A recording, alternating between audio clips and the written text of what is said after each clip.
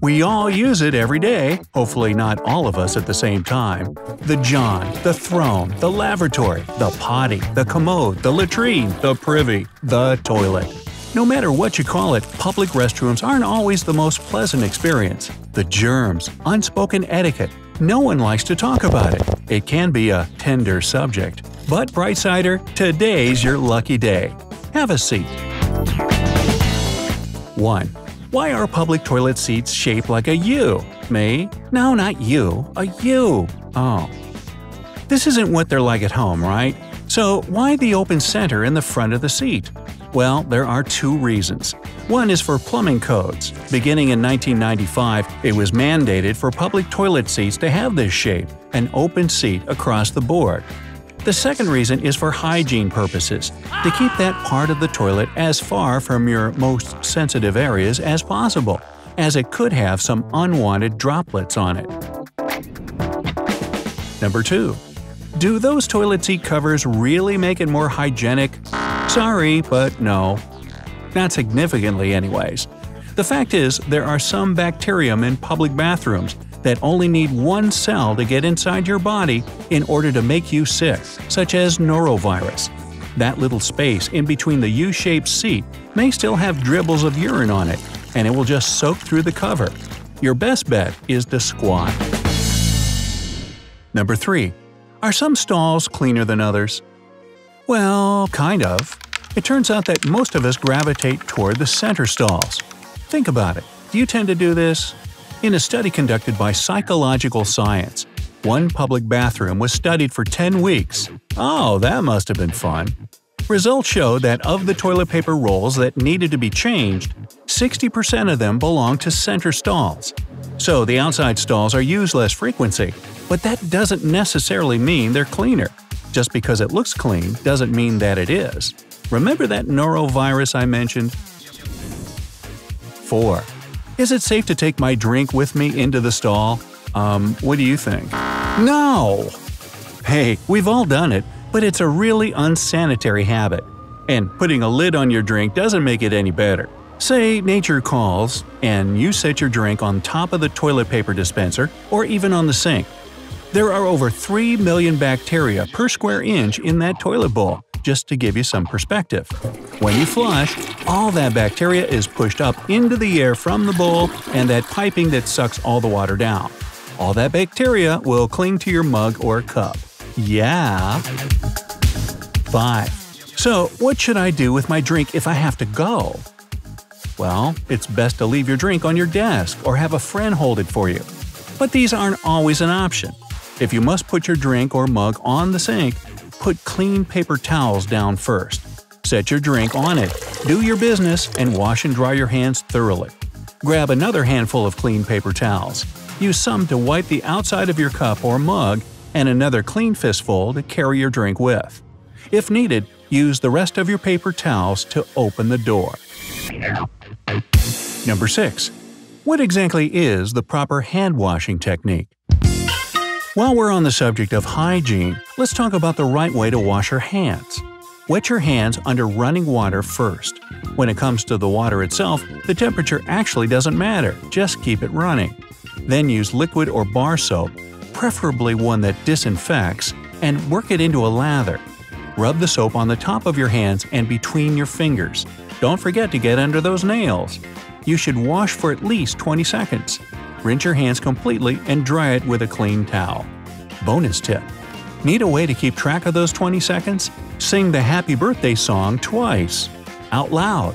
Who knows? Folks behind the stalls might join in. 7. What if I'm loyal to my hand sanitizer? It's definitely better than nothing if the sinks aren't working or if the soap has run out. But keep in mind that it's not as effective as washing your hands using the technique I just talked about. Make sure your hand sanitizer is at least 60% alcohol. Know that hand sanitizers don't get rid of all types of germs. It may also be unable to remove certain chemicals from your hands, like if you've been working with metals or pesticides. But it's never a bad idea to keep some on hand. Now, here are some good-to-know tips for public bathroom etiquette. If you aren't handicapped, don't use the handicapped stall. Many of us are probably guilty of it, but just don't do it. It might seem convenient if you have a bunch of shopping bags, but you never know when someone may come in who genuinely needs the handicapped stall for all the right reasons. So don't put your shopping bags on the bathroom floor anyway.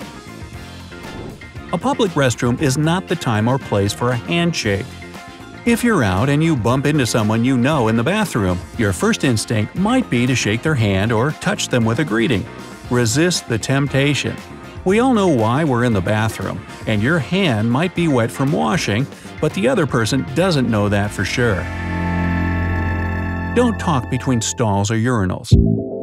This one is especially for the workplace. You and your coworker might have gone into the bathroom together, but you don't know who else is in there or who else might come in. You don't want the wrong person to overhear what you're talking about. Plus, we all just want to do our business in peace. Generally, keep the restroom a quiet place. Some of us have to concentrate. When you're at the sink, stay focused. Experts say that chatting at the sink while washing your hands is a no-no. They say that you should just focus on getting your hands clean and avoid eye contact. Just get in and get out. Remember that it's a public restroom. You don't know who might be in there, and you never know if you'll accidentally make someone uncomfortable while they're on the john. There are way better places to have a conversation. Give people space between stalls. Whenever possible, don't pick the stall right next to somebody. Put a stall or two between you if the restroom isn't crowded. It's just weird and uncomfortable to hear someone else doing their most private business, and they don't want to hear you either. Keep in mind that in our own houses, our bathrooms are likely the most private room, complete with a lock, where we can enjoy our privacy. Not so much in public restrooms, so give people some space. Public restrooms are no place for your phone. Unless you have it on silent mode, it's best to refrain from playing games on your phone in a public restroom. It's rude to make other people hear the sounds, especially the ones coming from your phone. This goes for taking phone calls too. Even if you're waiting in line, no one wants to hear your phone conversation while they're sitting on the potty. Even just having your phone out could put people on edge. In our world of social media, no one really knows what you're doing with that phone, in the bathroom of all places. Don't let the TP get down to cardboard. We've all been in that gut-wrenching situation where we go into the stall of a crowded public restroom, and there's no dang toilet paper on the roll. Ugh, what should you do? Experts say that it's perfectly fine to ask the person next to you to hand you some TP under the stall wall. Do the same if the poor soul next to you asks for some toilet paper. If your roll is running low, try to leave enough for the next person and let cleaning staff know that your stall was showing some cardboard. Don't jiggle the door handle. Say you're standing in front of a one-person bathroom and you aren't sure if there's anyone inside. Don't go jiggling the handle or knocking. If there is someone inside, you probably just made them jump. Just turn the handle or knob gently to the left or right. If it doesn't move, that means it's most likely occupied because someone locked the door from the inside. If the handle moves, it's probably safe to proceed. Finally, use the fan, please. It's a little-known fact, but many public restrooms are equipped with a fan, also known as an exhaust fan. It will circulate the air in the bathroom in case you aren't able to leave it smelling as fresh as a daisy. There should be a switch on the wall. Look for it. Search for it. The next person will thank you. Some restrooms are stocked with air freshener too. Feel free to use this as well. No one likes talking about doing their business, so the less evidence of it you leave behind, the better. Bottom line? Bottom line. Now you do know squat about bathroom matters.